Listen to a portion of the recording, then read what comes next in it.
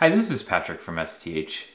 Today, we wanted to present Crushing Cinebench 4.5 with our quad Intel Xeon Platinum 8180 machine. We're going to score over 11,000, and we're also going to show why Cinebench is really struggling at this level of performance. So let's quickly move to our test setup. You can see that we have Cinebench R15, and we also have our quad Intel Xeon Platinum 8180 system. We're going to do a number of runs here, and what you're going to see is that the scores vary greatly. Our last video we only got about 9,000, and we're seeing scores here, in the 9,700 range. We're seeing them in the 11,000 range, so there's a pretty large variance between the different runs. Generally, when we see very short benchmarks running on high core count and thread count systems with a high degree of variance, we know that there's something wrong.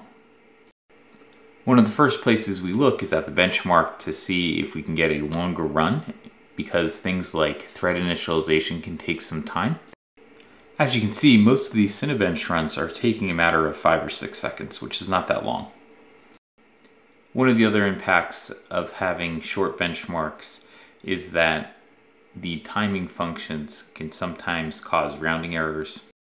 With this level of variance, we can say that Cinebench is essentially a broken benchmark at the high core count range. However, it still works perfectly well for the intended workstation processors. The next run we have is the world record run. Although we were at 11,400 on that last one, this one we pushed to 11,584, which we think is a new world record for a 4-socket system. Now, what we're seeing here is there's a very large variance of 20%. We double checked in terms of core count. Also, this was something that folks asked us for in our last video, was to see the Windows Task Manager. You can see the threads spin up, and the run completes. Still a high level of variance, so we know that Cinebench is struggling as a benchmark. Thank you for watching. Take some time to visit the STH main site, check out other videos we have, and subscribe to our YouTube channel.